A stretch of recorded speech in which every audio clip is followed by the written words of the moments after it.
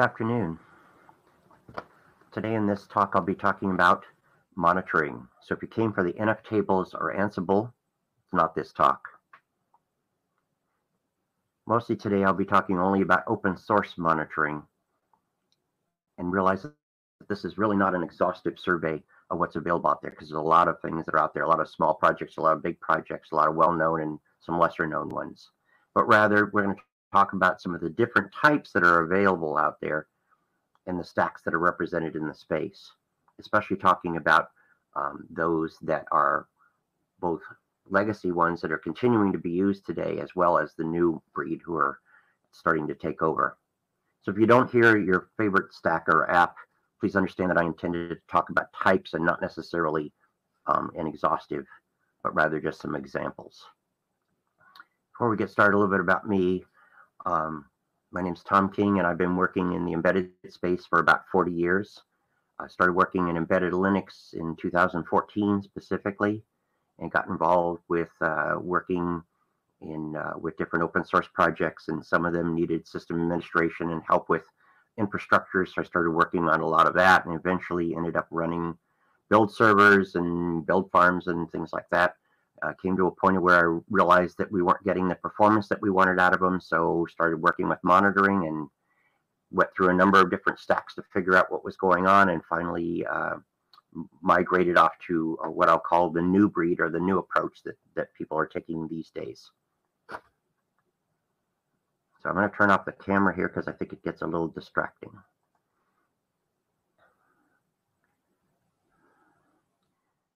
Okay. All right. Can everybody see the screen? Are you seeing me sharing?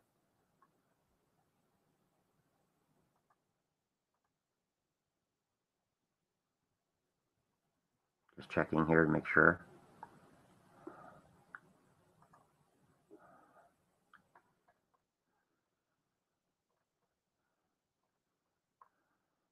All right.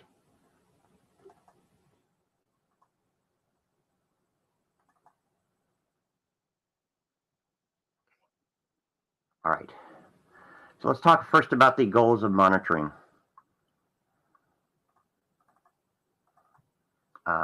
Let's talk first about the goals of monitoring and define what it is and what it isn't, because that's just about as hard as you can get there. So the first goal that we talk about is alerting. When you're monitoring something, most of the time you want to know if there's something wrong with it. So first thing we want to be able to do is notify out of them. Most of the monitors actually do that. Oftentimes multiple platforms can do it. We'll talk about that in a few minutes here. A lot of the various methods are old style text messaging or email, even some business communication stack. For example, some of them have connectors for Slack and other things like that. This is the responsive element of your monitoring system. The alert, the alert itself should contain the information about what's wrong and where to find additional information.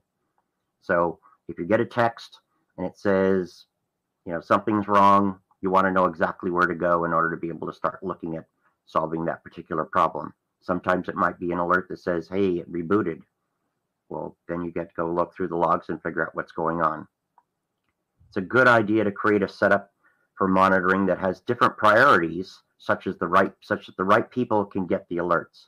You only want to wake up the people for serious things like alarms, and let the alerts notify without waking people up. This is one of the things that drives system administrators nuts, is that they get lots of information in the middle of the night that either isn't required for them to actually act upon, or alternatively, they can't do anything about it anyway. Oh, I rebooted it. Well, I'm not going to be able to do anything about that. It's already done. So why is it waking me up? Ideally, however, you want your monitoring system to actually alert you before the system or network or resource crashes. So yes, you do want to know that you're going to run out of disk space soon, but maybe you don't need to know that you're going to run out of disk space 3 days from now at 3 o'clock in the morning. So you need to set it up appropriately so that that doesn't become an issue. Most of the monitoring systems only notify. That is to say, they'll tell us that something is wrong, but they won't really take any corrective action. However, there's a few that actually can do that, and we'll see some of them in just a minute. We'll talk about them.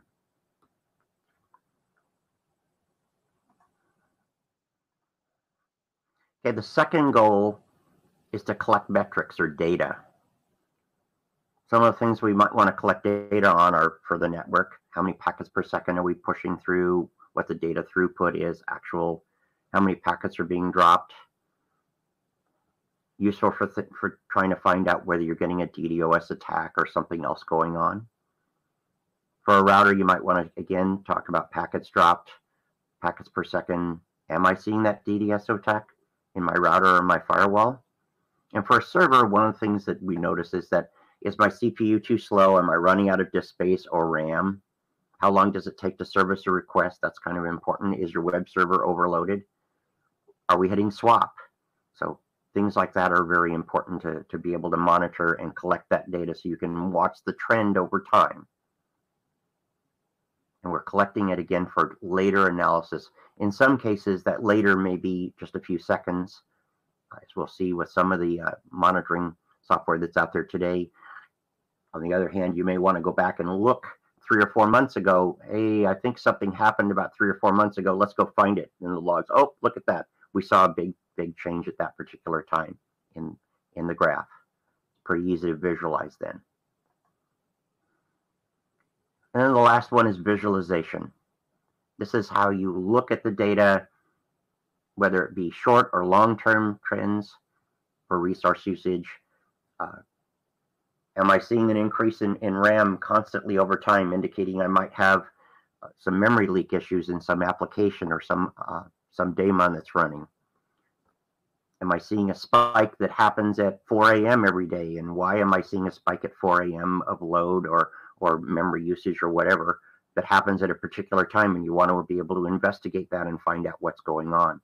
So this visualization is the tool that you'll use, the final tool that you'll use in order to be able to apply the monitoring such that you can see and take action at that point.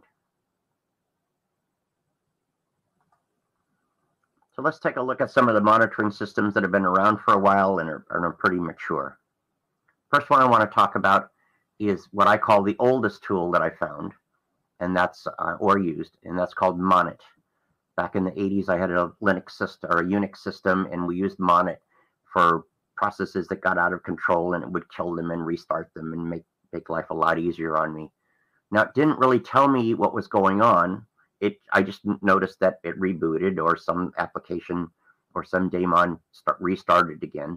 So I was really happy with that, but that meant that I had to go ahead and go back and do some analysis in the logs, and I might not know that it actually occurred unless I really saw uptime or saw something change as far as the timing went. So let's say you have an embedded device such as a router, and DNSMask, which is the application, the daemon that provides DHCP and does some other work for you there, crashes on your OpenWRT router. Well, you want to restart it and keep going, otherwise your router's dead. Well, we don't want the router to be dead, so that's typically what it would be used for. Also, systemd can do some limited process monitoring, and it can also do bouncing as well. So there's a whole section on that. I won't talk about it in this course. All right, so let's talk a little bit about RRD-based tool monitoring. RD tools is a class of tools which originally came from the application MRTG, multi-router traffic graphic, and it is actually a let me look at something here. Hold on.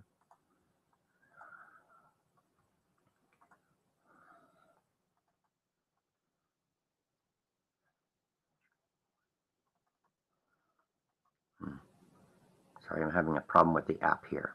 Just a second. There it is. Can you see the screen right now?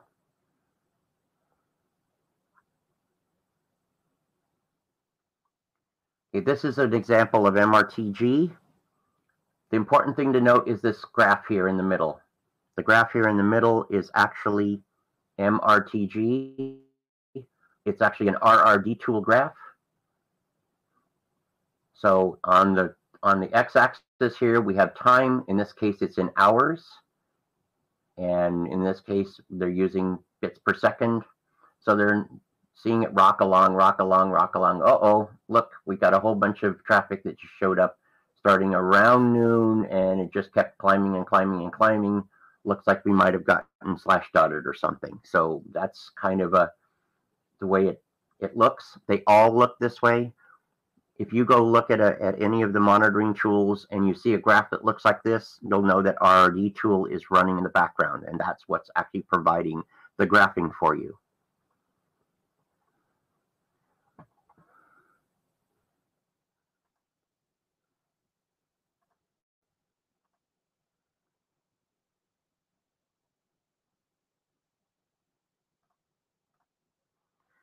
Okay.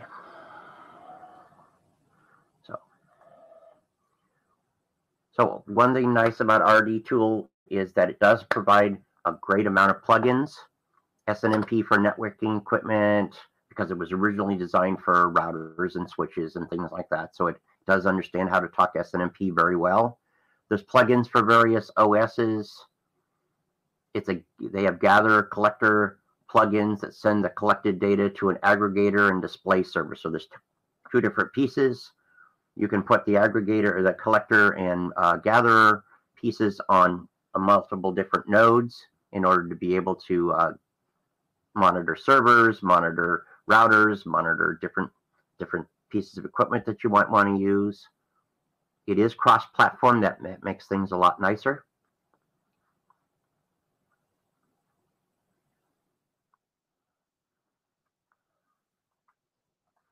Some examples of RD tool-based monitoring is MRTG, or multi-router traffic graphic, Cacti, and Munin. For many years, I used Munin and looked at these graphs pretty much every day in order to figure out what was going on and see if there was an issue. Liked it pretty well. It was a little bit heavy duty sometimes, where it would, especially when it was trying to do the creation of the graphs every couple of minutes, it was pretty intense on the servers. So that's one thing that happens with this. So let's talk a little bit about the advantages and disadvantages of RRD-based monitoring. They are fairly easy to implement. A typical node for me would take about 15 minutes to put up, and a full system I could have running in about an hour, including connecting all the nodes up and starting to see traffic flowing and graphs being generated. It does have consistent graphical output. You know what to expect. So you don't have to worry about what it's going to provide for you. It does have vertical integration with monitoring and alerting both. So that's kind of nice. Cacti and all those and Munin will let you know if there's a problem. So that's nice. You can set limits. You can go ahead and create a situation where you have, well, if it hits this, it emails, and if it hits this, it texts. So you can do things like that with them.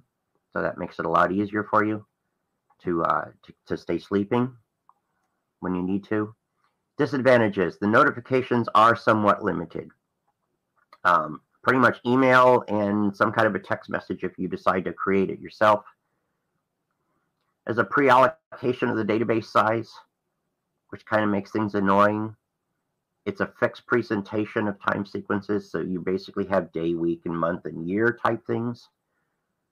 And probably the biggest disadvantage in this particular style is that averaging means data is lost. They use circular buffers, so therefore when they go ahead and transfer the data over from the day to the week, and the week to the month, and the month to the year, they aggregate and average the data. So that makes it a little bit, makes it lost. I find that probably the most annoying thing about using RRD tool-based monitoring.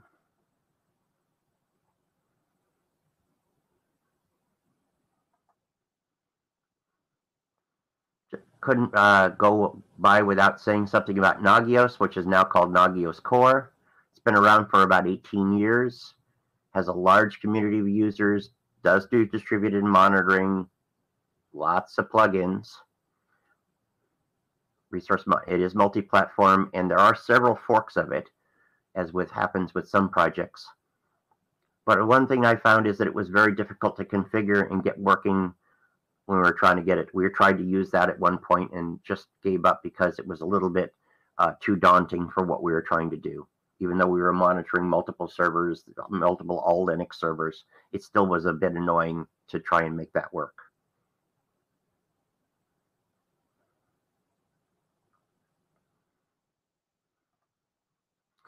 So let's talk a little bit about the new approach.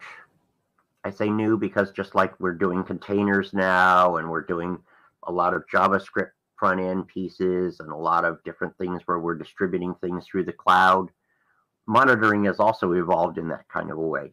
So the new approach can do the same things that the RD tool-based monitoring systems do. And most of the things that Nagios can do, because Nagios is a little more full-featured as far as that goes.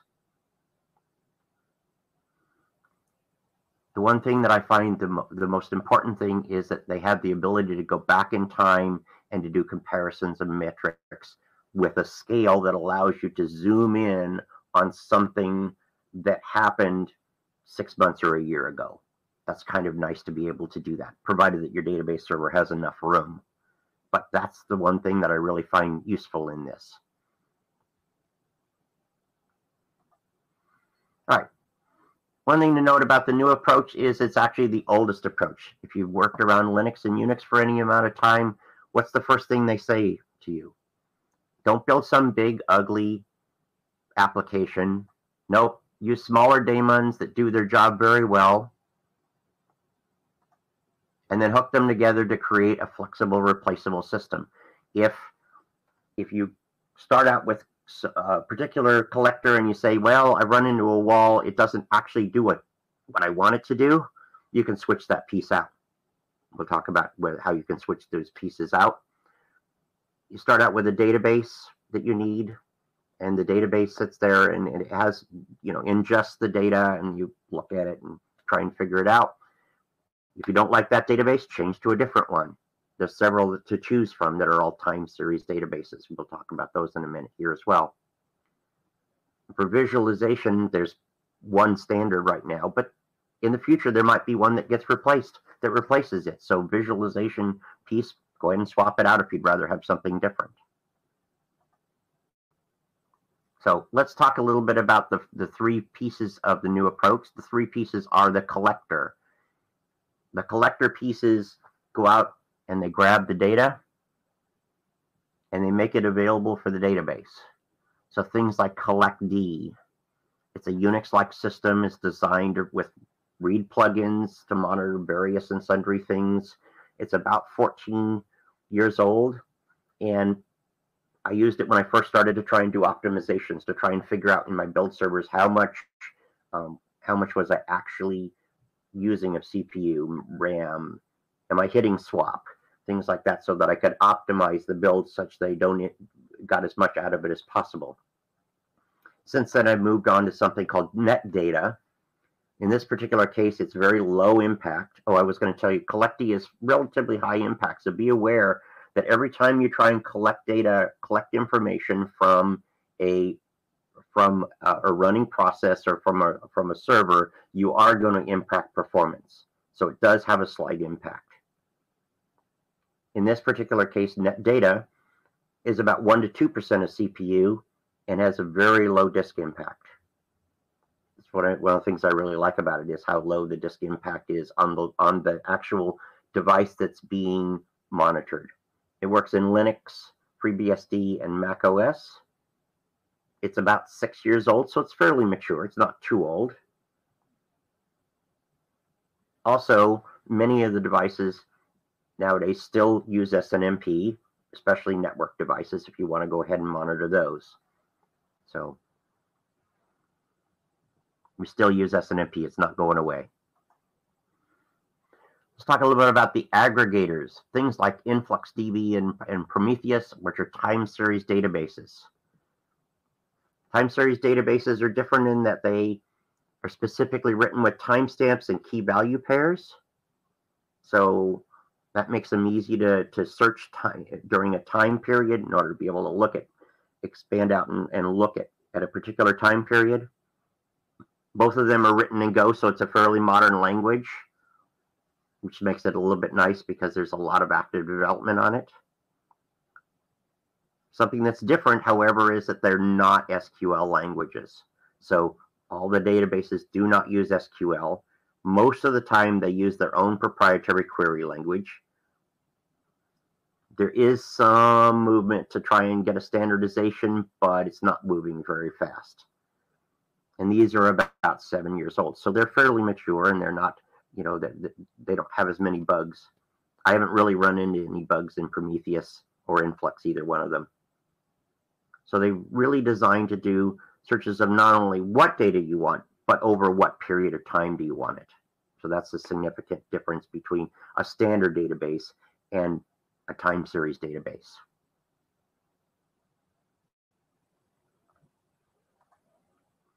All right, let's look at the visualizers.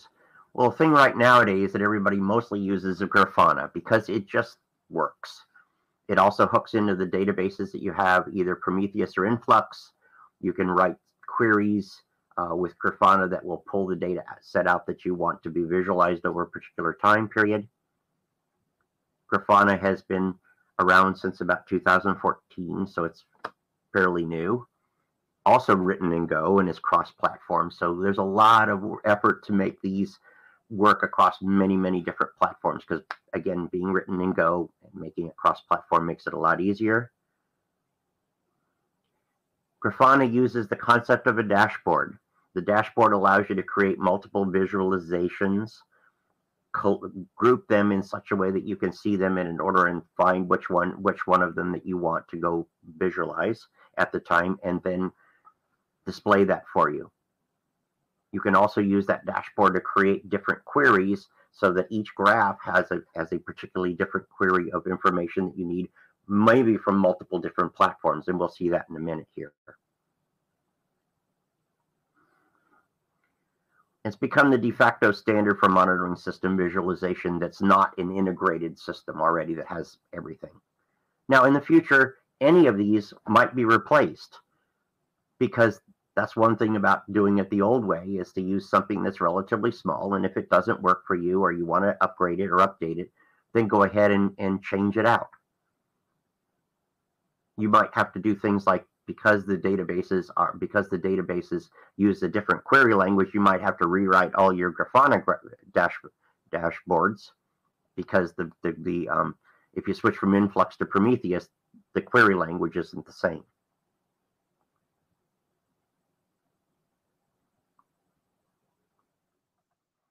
Okay, so let's talk about the last piece here, the notifiers, right? That's what we first started out with when we talked about the first thing that would notify. The first thing we wanted to do is notify. Well, once you get to the point where you've collected it, you've aggregated it, you've displayed it, maybe you sit there and say, well, I need to actually have a notifier to tell me. Well, turns out that all three of these, I don't believe CollectD does. I've never used that for that purpose. Have notifiers, and they do things like be able to send things as email and Telegram and Slack and text messages. Some of the things like Prometheus can send alerts using email, PagerDuty, WeChat, and more. Grafana, on the other hand, has got a whole bunch of things that it can do. It can do email, a Hangouts chat, Kafka, HipChat, Slack, Telegram, webhook, and several more. So it's really quite full-featured, and it really does understand the trends that we're finding nowadays. So if the notifications are in a Slack channel, it'll drop it into a Slack channel for you and say, hey, there's a problem here, and everybody needs to know that there's a problem, whoever's subscribed to that channel. Those kind of things I find really useful, especially when working with groups, and especially as distributed groups all over the world that we're seeing these days.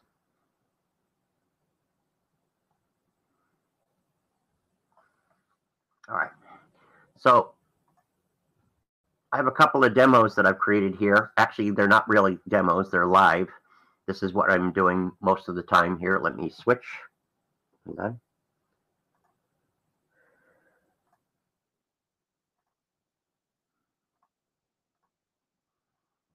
All right.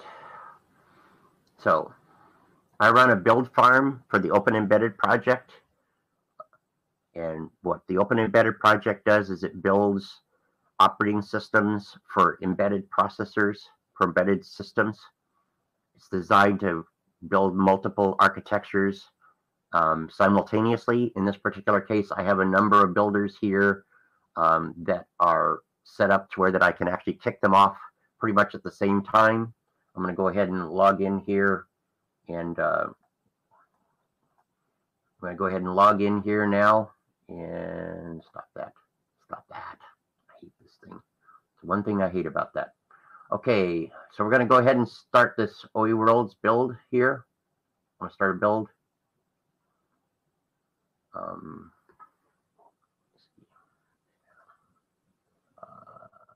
and build now. Here we go. So I'm going to kick off a build, and we started the build. And now I'm going to start looking at, this is net data. So first thing you're going to see here is we're looking at a live view. This is actually my file server. And you can see that my file server is now being activated as things start to happen with net data. And the builders are now starting to build. So if you look here, let me go back here to this. You can see I kicked off a bunch of builds here. So there's a whole number of builds that are all working simultaneously. Over here with Grafana, I'm looking at the data set again. You can see that over here in the very right-hand side, we've got a little bit of, well, it's hard to see. Let me give it a couple of seconds to look at it. We'll go back here to looking at net data. So this is just on my file server. I've also got net data collectors on all of my builders as well. So I'm collecting the data as to what's going on with the builds process. I really care about things such as what's the IO wait time, what's the CPU load look like, what's the memory pressure that's being put on the builders, how much memory is being consumed, both as TempFS as well as overall. So I'm looking at things like that in order to be able to optimize the builds and make it so that they run faster in this particular case. So while this process is going on, periodically, because this is an NFS or iSCSI system, we go ahead and see activity across here. And so this is a typical monitor. Now, net data is interesting because I'm only showing the big system overview here. There's a whole raft of things over here on the right-hand side, including things such as load and disk activity and RAM activity and swap. So we can monitor all those things. And indeed, all those things are being monitored by net data for me. Periodically, Prometheus, which is the database server we're using, will come by about every 15 seconds and scrape that data and put it into the database with a time series timestamp, so I can see exactly what's going on over time with that particular server. So right now we're doing that. Now we'll take a look back over here at OE loading. You can see that there's a spike here. In the far right-hand side here, you see that there's a spike everywhere. Oh, the RAM over here, which is the very top one, how much memory is actually being used? We restarted everything, so it cleared all of the RAM. So now we're back to 0 again and starting. So the first thing that's happening with these builds is that the builds are actually using a lot of CPU. And the reason is because they're parsing all the data, trying to figure out what they're going to build and in what order. So every one of them is doing that same thing. And when that process is over, they'll start actually doing the builds. So you can see that we got a very fast spike, and then it fell off, right? Then it fell off as time went on. So in a few minutes here, when the build starts to go into its next phase, you'll start seeing that we'll start grabbing source code and grabbing pre-built pieces off of the file server and assembling them as part of the build.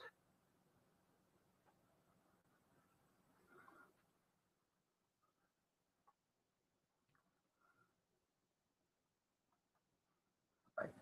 So again, we're looking over here at that. Let me go ahead and change the time scale. Now let's talk a little bit about that. Right now, I'm showing a time scale from about 2:50 in the morning till 10:40 in the morning, my time. Right now, this scale is set to that time. I'm going to go ahead and change the query. I'm going to say, give me the last 15 minutes. And you can see that changes the scale. The data set is there. I can see that those bumps of CPU. I can see that we dropped our memory usage, and we're starting to see the memory usage creep up. And that's what I'm trying to look for, is to see that kind of data. So over time, I can also sit there and say, well, this is very nice to see this one, but what happened yesterday? Let's go ahead and look at yesterday. Let's see, from minus. Let's look at the 27th. Okay. You can see that over time, we had a builder. Oh, we just did a short build here. Came up 11 o'clock in the morning and was done by 1 o'clock in the afternoon. And you can see that it's across multiple builders that I'm looking at. So I can zoom in. Again, I can zoom in. It started at 1100 yesterday and ended up at 1300. So let's go ahead and change that. Again, I'm doing a query using Grafana to tell me to look at what time frame I want to look at. So I can expand that time frame out. So yesterday, I'm going to change it to 1100 instead, to 1300.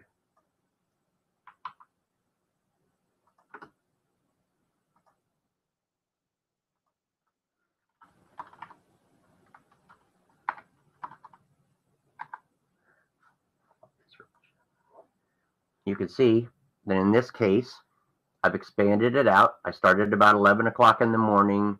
I could see here's the start of the build. Then we started to see some activity here, not very much CPU activity that's hurting things. And then we get here and we see some IO spikes here. Well, these IO spikes are when it starts writing to the disk. And again, another portion where they write to the disk. You'll notice that they're almost identical and lined up. In this particular case, it's because at different points in the build, they do different things. Eventually at the end, oh, this one is a different architecture. So it took a little bit longer, and you'll notice that it also took a lot more RAM here, this RAM piece that you're seeing up here, whereas the other ones came up, said, yeah, I'm done, and then quit. This one says, no, I got to build a lot more, and oh, I'm going to take a lot more RAM and a lot more RAM, and then when I'm done over here. Oh, why did this one run longer? It shouldn't have run longer. What happened? Then you go back and look at the build and the build logs and see what went on. But the real ability is to visualize things, not only presently what's going on, but in the past, such that you can analyze what's the difference between what we were doing then versus what we're doing now.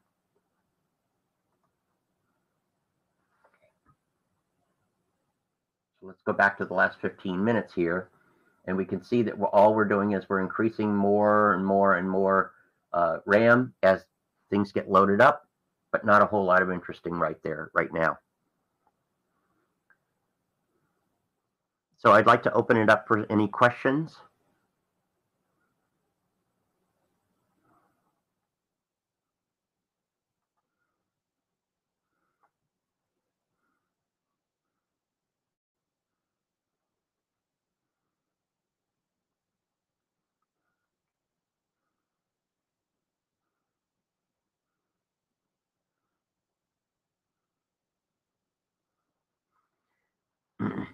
So I have a question from Ian. Ian, the answer to that question is that I did not use multicast for Collectd. It was mostly used on a single individual machine basis. In other words, I would collect the data and analyze it actually on the build machine when we were doing build optimizations.